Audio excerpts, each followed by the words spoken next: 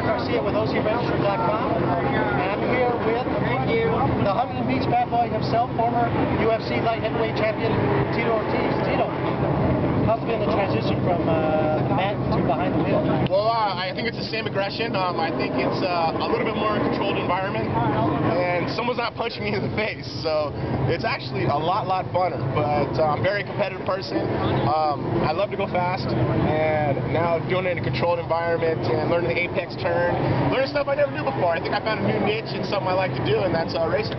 Now, is that going to parlay into a victory? I hope so. That's how. I mean, I've already been dreaming about having the checkered flag over my head, knowing I'd be the first guy. I don't know. I think you visualize it and you conquer it, then you know you did it. And I don't know, but we'll see. I still got a little bit more time. I got a little more racing time, practice time, and I know hopefully each time I just get better and better and better.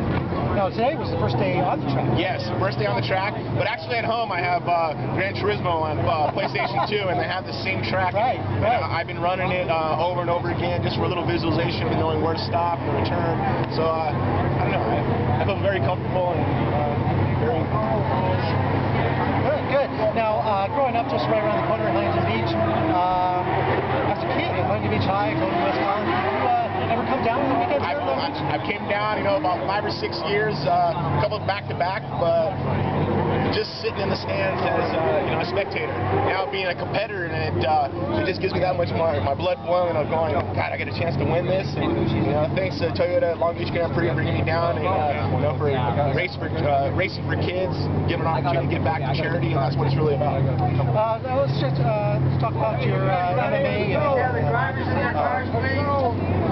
Just injured for the last UFC. What's that status? Have they set you up with a? Yeah, actually, I'll be fighting July 2nd in Las Vegas against Ryan Bader. I got 22 stitches before the last fight, but it's all healed up, and I just started training yesterday, so I got 12 more weeks of training, and I'll be in Vegas kicking some butt. Well, Tito, I hear you say you gotta go. Yep. Thanks a lot. Yeah, without a doubt. Good luck on Saturday. Yeah, I appreciate it much, man. Thank you.